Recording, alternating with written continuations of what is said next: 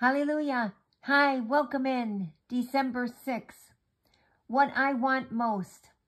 Love the Lord your God with all your heart and with all your soul and with all your strength.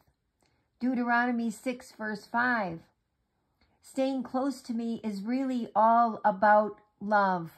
My love for you and your love for me. Too many people believe their faith is all about what they do. They give me their time, their money, and their service, but they don't give me the one thing I want most, their hearts. Be careful not to let your faith become a set of rules to follow. Church on Sunday, read your Bible, pray 10 minutes each day. Rules lead to habits.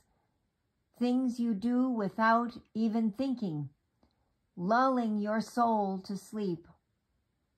What I search for in my children is an awakened soul that finds my presence thrilling.